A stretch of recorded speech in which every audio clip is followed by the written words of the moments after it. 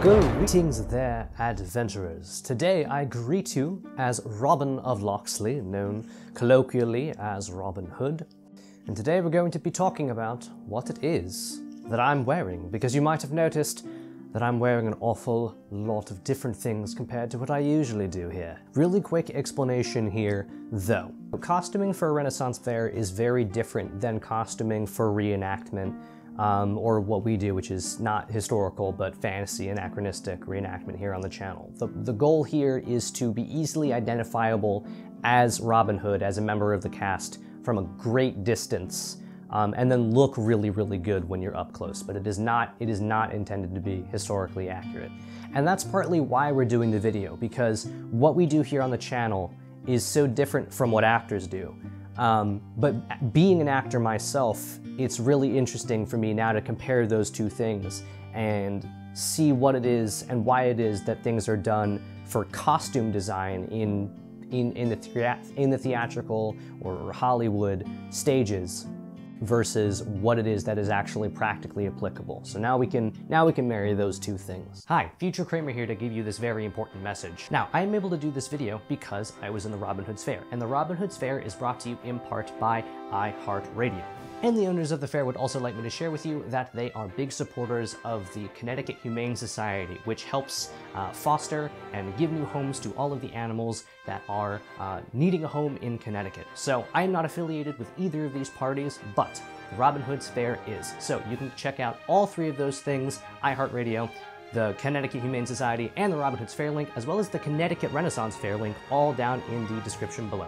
Thanks, back to the video. As I always say, costumes start from the ground up, so I am wearing my own personal boots that I usually wear. All of my base layers are my own. I'm wearing this linen shirt that you've all probably seen before if you've been watching my videos. These pants that I'm wearing are not new to me, but they're new to the channel here. I'm going to be doing a review of them. These are Adventurers pants from Medieval Collectibles. They are faux suede, and they've actually held up very, very well. For being faux suede, I thought they would be prone to trapping dust or dirt and just getting dirty really easily, but they really don't, and they haven't overheated on me at all. And they fit a nice color scheme for the costume there. Moving on up, we have the tunic that they made for me. It does have detachable sleeves, like lots of my personal garb does. It does have laces on the side here. I don't touch those, I just lace it up in the front. It doesn't take that long. I'm not sure if laces in the fronts of costumes are technically historically accurate. Again, not the purpose, but we like to know things here. And my costumer did want me to add something she thought was really cool, in that these textured pieces on the front here, they're a curtain. Just get creative. I am wearing two belts here. I have my normal utility belt, and then separately I have the sword belt, so that if I wanted to take just the sword off, I don't have to undo everything about my costume and I can still have the belt. So on my utility belt, I have my water bottle here that I made. Talked about that in a previous video if you want to check that out. It's held up really, really well. I've dropped it on concrete, I've dropped it on gravel. There's barely any scuff marks on it, and it definitely isn't broken, even though it's just glass covered in leather. So it's held up really, really well. And I actually like this better than lots of the cups that I have, because it allows me to carry around liquid on my belt without having to worry about it spilling. Next, I have my large pouch here. This was from Medieval Collectibles. This is mine. I keep a couple of snacks in here, my tokens, so that people know that I work on the fair. Nothing really important in here, and I don't have my phone or any modern personal items on me. So it's actually mostly there for show and just in case I need it, and that's all there is. I have my dagger slid in behind that. This is a stage combat dagger, so it's not sharp. I'm not damaging my equipment or anything. But I chose to wear it behind the pouch here because it does emulate some historical pouches that we see, where there's a scabbard built directly into the pouch or attached behind it so that you can wear it as one unit. Thought that was interesting. And I wanted to add the dagger personally. Originally, my costume design didn't have it, but I wanted to add it specifically in case I wanted to take the sword off, but I still wanted to have that sort of look. But we're gonna move around here to the other side. I do have my eating knife tucked in here underneath the sword frog, so it's not in danger of popping out or anything. That's just there. And then I have my whetstone here underneath as well. And I really wanted to include these things because it does help elevate the costume from just being, oh, someone that like looks different than the rest of us. This is a living person that does things outside of when I'm seeing him at fair. And it just brings the immersion up a little bit. If for no one else, then for me. But I'm hoping someone notices it and it's like, oh, that's cool. Because that's probably about the extent of a reaction that you would have if you saw that. All right, so this sword, also a stage combat sword. And the reason it's a stage combat sword and not my real one is because, yes, I could bring my real one, they would piece tie it because it's sharp, but theoretically, if I were to be around Queen Eleanor of Aquitaine, who is the monarch, King Richard and Prince John's mother, if I were to be around her and she was going to be knighting one of the children that attends the festival, you know, because that's what we do for kids, and Sir William Marshall, her escort, was not with her, she would need a sword with which to do that, so they gave me this blunt one so that should the occasion arise, we could do that. So the problem that I've encountered with the sword is that, one, take it back out again here. So it is the exact same length as my personal bastard sword. The problem is that the handle is about like 6 inches shorter. And because there's, let me go ahead and take this off the wall here. So you can see that the taper, this one is mine, this one's the one they lent me. The taper here is significantly more on my personal one, which means that it's a lot lighter towards the tip, whereas this one, it does have a fuller, but the blade on the sword that they gave me is literally twice as thick as my personal one. So it is a lot less well balanced, and because, even though the blades are the same length, because of the way the frog that they gave me sits, the point where it attaches on my belt is much higher than the point where the actual sword hilt is stopped by the frog. So that means that the blade hangs very low, and I encountered issues where the frog would slide back and forth on my belt a lot, and if it was too far forward, then it was uncomfortable, and if it was too far back, I would kick it with my heels. And this belt is actually thick enough that the loop that I made to tighten it around me did get loose as I was walking around, so eventually the sword would hang low enough that it was touching the ground, and I would constantly be having to readjust it. So there were issues with the sword. That's why I wanted to have the dagger in case on a certain day it just became too much and I wanted to take it off. But I never did. I persevered because we liked the look, we liked the silhouette. And so part of the walk that I developed was essentially to hold the bow under the crook of my arm here, and just hold it like that, and then brace my hand on the pommel of the sword so that I could control where all of my points were, so I wasn't going to walk past someone and accidentally whack them. And on a crowded day, that is something that I definitely needed to be aware of. So we'll go ahead and talk about the bow. This bow is almost as tall as me. I'm 5'7", which means it's something like 67 inches. This is an Osage bow. It's between 35 and 40 pounds draw weight, and it is backed with snake skin here. This was lent to me as a prop by one of the owners, but he does use it when he shoots from horseback, so I had the privilege to be able to use that. And so the bow actually came with this little leather cap here as well. And originally I thought it was just to protect the bottom end from being hurt if you were to place it on the ground and rest it.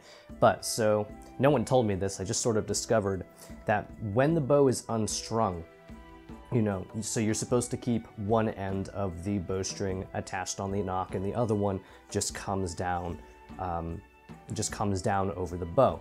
But in order to keep the one that's still attached from falling off, you put the little cap on and then tie it off, and that keeps the bow from losing its string accidentally in transport. And so when I was walking around with the bow as well, I had to make sure that anytime I stopped and needed to rest, that I put the tip that was going to be going on the ground actually on the toe of my boot, so that I wasn't damaging the bow itself. And if it ever looked like I was leaning on it for like any any character reason, just to sort of be at ease. I'm not actually putting any weight on the bow either. It's a little trick. It's a little trick to make people think that, you know, that I'm resting, that, you know, it's my trusty sort of thing, just leaning on it, but I'm not actually putting any weight on it. You can see here that the brace height of the bow is actually pretty small, which means that when I was shooting, the problem that I encountered was that it did constantly slap against my arm. So what I've done here, we'll move on up to the bracers here, is I actually have my modern archery arm guard tucked in underneath my leather bracers, and you wouldn't even really tell that that was there, but it does protect me when I'm getting to use this. So the leather bracers we added just to add a little bit more of that color and dimension here, so it's not just full-on white all the way down my arms. This one in particular really limits my wrist mobility, and I talked about that in a previous video. I really don't like wearing bracers. There's nothing to keep them up. The thicker part of your arm always makes them slide down to the thinnest part of your arm, which is your wrist, and then it gets in the way. I've had bruising from these things.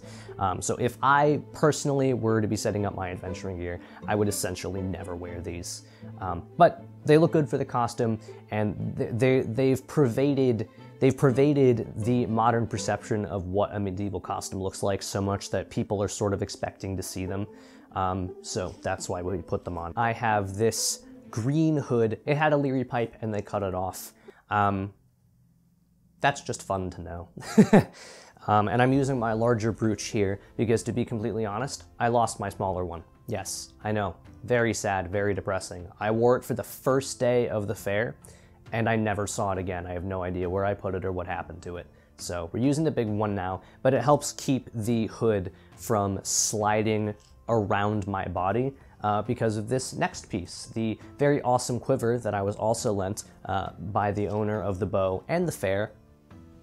Very nice, very nice. So this quiver does attach on the back via this 3-belt system, so I don't have to worry about it constantly sliding down or sliding up my back here. It stays on very nice. It's got this nice, comfortable, heavy shoulder pad here. It does trap an awful lot of heat though. Of all the items that I'm wearing, the leather pieces are what trapped the most heat on my body. I'm wearing 2 belts. One of them is very, very thick, so my entire midsection here is covered and doesn't breathe because of the leather.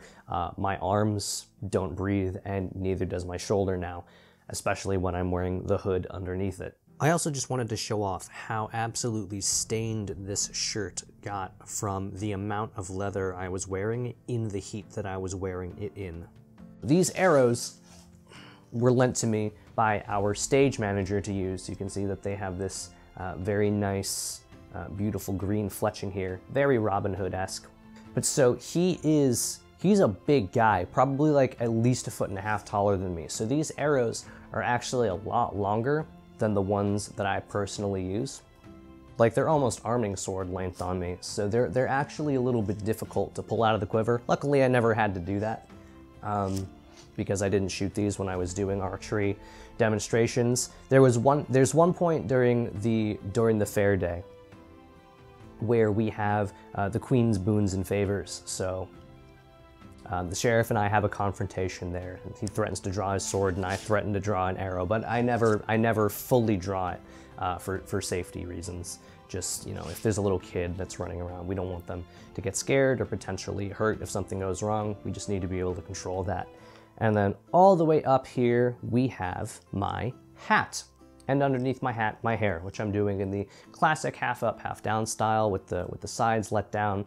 I talk about that in my medieval hair for men video. The historically accurate thing would obviously be to just cut my bangs completely flat, but you know, I don't want to do that, so I just tie it back. It is a historically accurate shape, and I want it. One day it was raining, right? One day it was like just pouring, and it was very, very cold, like uncharacteristically cold, you know, for late May. It was like 30 degrees, and I wanted to wear my hood up with my hat on top of it because that is a historical way to wear that, and we were told not to do that because it looks ridiculous, which is true.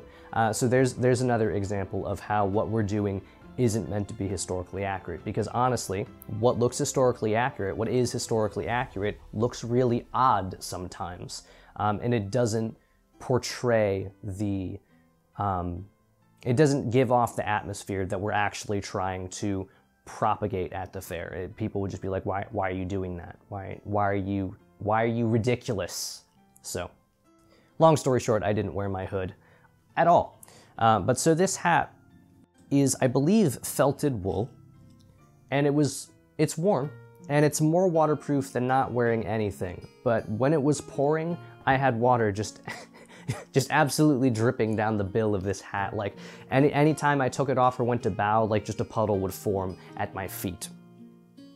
And sometimes when it was windy, you might be thinking, how is it possible that the feathers did not blow away? I had other things. Occasionally, you know, someone would come up and give me a flower or something, and I'd always put it in my hat. Those would blow away.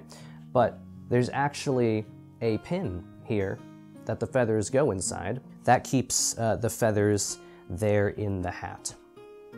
And so the hat actually became a very major part of the way that I play the character. I play around with it an awful lot. It's like, it's more of an extension of my arm than the sword is at a certain point. We always like to bring it back to the fantasy medieval adventurer and what translates from film. I'm an actor, you know, this isn't film, but what translates from the theatrical line of what it is that we see into real world applicability. That's really what I'm curious about. So wearing all of this, especially once we add the bow, and I now lose the use of one of my hands always because I'm always holding it.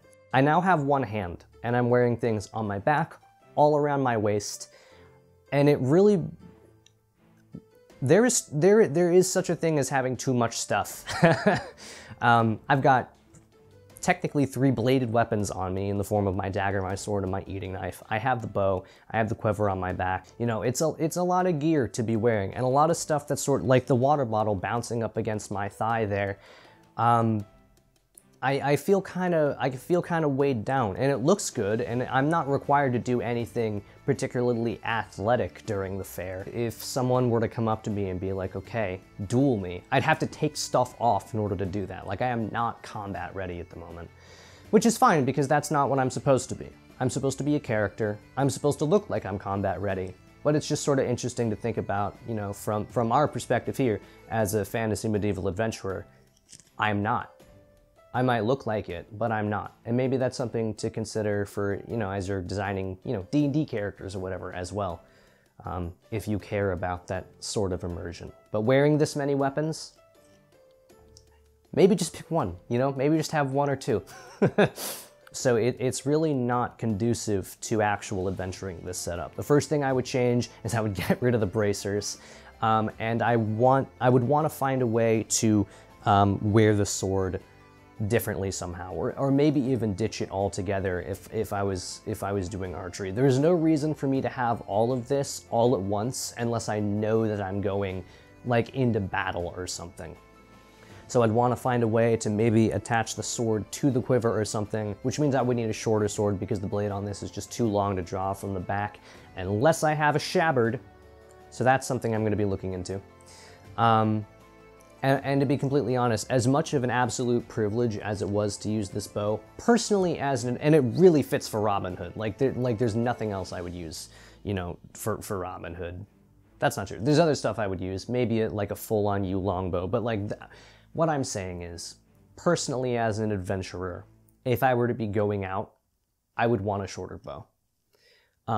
Because just the less things that I'm carrying, the better. And the smaller the things that I'm carrying, the better. This bottle is really epic, but there's gotta be a different way for me to wear it. And like, I have to wear it while I'm at the fair because walking around for 7.5 or whatever hours straight, you wanna take as few breaks as possible because you're there to do a job, you're there to entertain the guests, so you don't want to have to keep going to fill your cup. And I'm already holding a bow. Like, I don't really want to be carrying around a cup also. I can't do anything. I can't even take off my hat to bow to someone when I see them.